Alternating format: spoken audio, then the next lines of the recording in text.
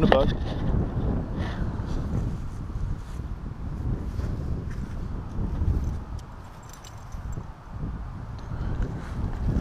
Sit.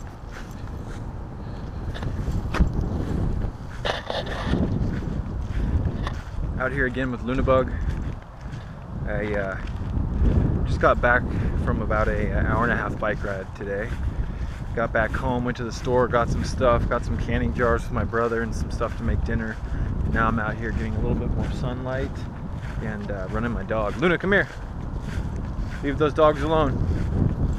But you know, it feels really good to get exercise. I can't stress this enough, the importance of getting circulation. I know I repeat myself often on this channel, but certain things merit the need to be repeated, and that is one thing that you need in this matrix, especially if you've lived a sedentary life for the majority of your life. I mean, you really do need some circulation. Luna bug, can you sit? Can you sit? Ah, sit. Good girl. But anyways, aside from exercise, I've received a few questions from people in the last year about, you know, what got me interested in alternative healing, what got me interested in naturalism and herbalism and Kundalini and all this stuff. And to be honest, the one thing that stimulated me more than anything, or the one thing that really initiated my fascination with spirituality and herbalism and all this stuff and health, is cayenne pepper. Cayenne pepper and riding my bike. In my early 20s, I was severely unhealthy. Although I was playing water polo and swimming and being fairly active, I was still overweight. And you know, I was just stumbling. I was leading a life that wasn't healthy. I was eating a ton of meat, a ton of dairy, had a huge ego. Was very conceited, and there was just some things in my life that needed to change. And you know, right around the time I started getting into cycling and losing weight, my dad brought home a book, a little yellow book about cayenne pepper and the health benefits of using cayenne pepper for the heart, you name it, the circulatory system. And you know, he said he was going to read it. He never ended up reading that book. It sat on the coffee table for quite a long time, and one night I was watching TV back when I used to watch television, and I kind of just thought to myself, you know, what the hell am I doing watching TV? That book really spoke to me, Luna bug. And I turned the TV off, grabbed the book, turned the lamp on behind me. Luna, you leave it! And started reading the book. And about 6 hours later, I had finished the book, the sun was coming up, and I decided to get some money together and go to the health food store once it opened, and I bought myself some quality organic cayenne pepper, 90,000 heat unit African bird's eye cayenne pepper, 40,000 heat unit cayenne pepper, and 20,000 heat unit cayenne pepper. And I was eager to experiment with it because of all the claims that were being made in this book. So I came home, took a teaspoon, I believe, of the 40,000 heat unit cayenne, mixed it in a little water, let it sit for about 5 minutes, and drank it. And I waited a few minutes, and I did start to feel a warming sensation in my chest. I felt a massive surge of energy moving throughout my body, and I just was overcome with this feeling that I had just done something very healthy for my body. And even after being up all night, that dose of cayenne pepper excuse me, gave me so much energy that I got on my bicycle and just had a killer workout. Just, you know, climbing up hills. I noticed that my endurance was better, and even though I had even slept the night before. So this initial experience motivated me to do my second dose of cayenne, and that dose of cayenne motivated me to do my next dose of cayenne, so on and so forth. And here I am years later, still talking about the health benefits of cayenne pepper for the circulatory system, you name it. And I'm not just making these claims, you know, I've lived it. I've consumed so much cayenne pepper over the years. I've consumed so many habaneros, so many Scotch bonnets, so many Carolina Reapers, Thai dragon peppers, Naga vipers, chocolate habaneros, you name it. I'm a firm believer in the power of capsaicin and the power of using peppers for healing. It's without a doubt my favorite fruit. Luna Bug, where's your ball?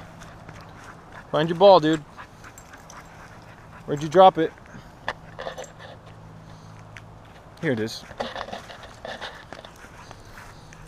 Yep.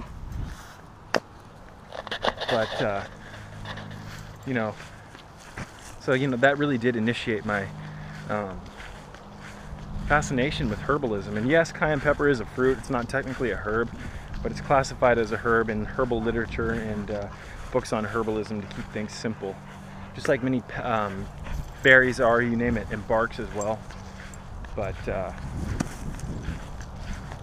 after about a week of experimenting with cayenne pepper, I really sat down with myself and said, okay, if I'm experiencing such profound benefits from this one thing alone, what else can nature do for me? What can happen if I start experimenting with things like gotu kola and alfalfa and spirulina, aphanosomum and flosaquil, blue-green algae, hibiscus, you name it.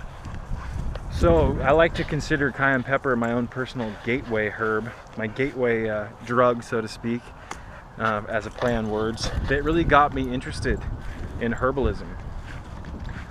Essentially, one experiment led to another experiment, which led to another experiment, which led to another and another and another, and I'm here years later, even more obsessed now than I was when I began my first initial experiments. So this isn't just something that I'm lightly into or that I'm kind of interested in. No, I've been obsessed since I started this, and I'm almost dangerously obsessed with herbalism and the occult, the supernatural, you name it. I really enjoy how it all kind of interweaves together, because the more I work on the health, the more I realize that there are heightened states of consciousness that can be achieved, in my opinion, through working on your health and you know, cleansing the body. So in my opinion, the body is the key to the mind, and the mind is the key to the body, and the two have to work inextricably together to produce results, because the mind is like the body is neutral, so to speak. The body is neutral. It listens to the mind. So your body really, excuse me, stumbling. Your immune system is listening to your mind. It's listening to your emotional state. So I mean, if your mind's out of whack, you know, you'll do things that aren't salubrious to your health, such as remain addicted to certain things that are unhealthy. So all decisions, Jesus, that you make physically start in the mind as an idea, and you entertain that idea in the mind through physical action, because again, the body is the remote control vehicle of the mind. So a huge part of my protocol is getting the mind right, and a great way to do that, in my opinion, is to start cleansing and to start contemplating the things you've been clinging to. Luna Bug. So just a brief little rant. Again, cayenne pepper was the gateway herb, the gateway fruit that really stimulated me and allowed me to experience the efficacy of nature as a healing tool. So, and you know, the more I used cayenne and the more herbs that I consumed, the more I developed an appreciation for nature, because I was consuming her in her raw forms. And you know, in my opinion, consuming herbs, utilizing herbalism, it's a form of alchemy, and it allows you to get closer to the earth, because you're consuming the things that she grows for us. So I love life. I love using cayenne pepper. I love using things like gotu kola, also known as Centella asiatica or Centella asiatica. I love bacopa monieri, also known as bacopa monieri brahmi. Gotu kola is considered a brahmi. Brahmi means to elevate the consciousness, and there are a few herbs out here, especially when they're made into an extract, that when you consume, you can really feel a profound upliftment of the mind, and you can feel brain stimulation for sure. Gotu kola is good for the nerves, it's good for the brain, it's good for the spinal system. It's used heavily to combat the effects of senility, such as Alzheimer's, you name it. So it's great when mixed with bacopa and things like ashwagandha and eleuthero, rhodiola, ginseng, you name it.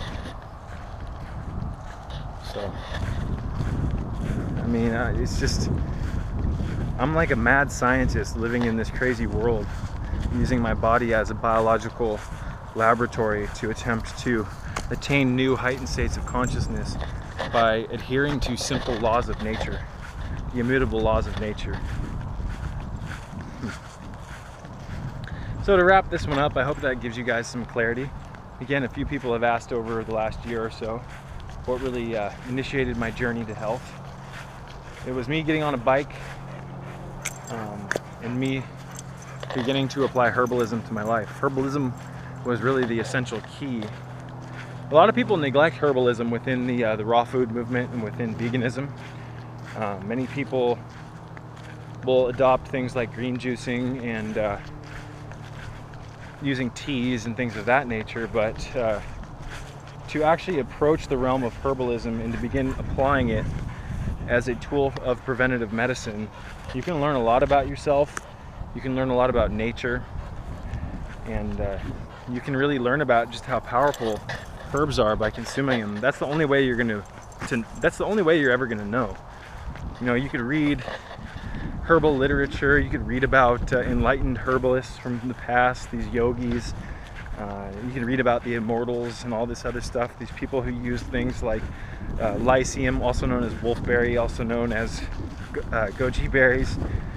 There's so much fascinating herbal legends out there about enlightened masters who utilized herbalism to attain new states of consciousness and to keep the corporeal body, the corpus, the physical protoplasm, this physical machine, this human body, alive and well for a very long period of time. Drop it, bug. So, on behalf of the Sacred Starseed Serpent Uraeus channel, I hope that this video and this message in my channel can help inspire you to do something beneficial towards your health today, such as getting some sunlight, cleaning your skin with the skin cleaning solutions, adopting some cleansing protocols, get yourself an enema bag. Keep an eye out if you're interested for my upcoming ebook on enemas. I've been working on this periodically on and off for the last year or so, and I am getting ready to release it. People keep asking me about my Kundalini health protocol. Essentially, I've decided to make that free, and I've essentially just... Sometimes I'm so passionate about what I'm talking about that the words come out too quick. Let's rephrase that. I've decided to make all the content of my protocol available for free, and I'll be releasing it slowly in the future. I already have. You can adopt my protocol simply by watching my videos and applying some of the lessons that I teach in these videos. So I'm not claiming to be a health master or some enlightened guru, no. I'm just claiming to be a dude who's experienced positive effects from getting away from animal products, getting away from eating meat, and you know, utilizing herbalism. I do believe in herbalism. And if you couple herbalism with a clean diet, you're even going to get more out of it, especially if you do that with a quality exercise regimen. And that's one of the keys.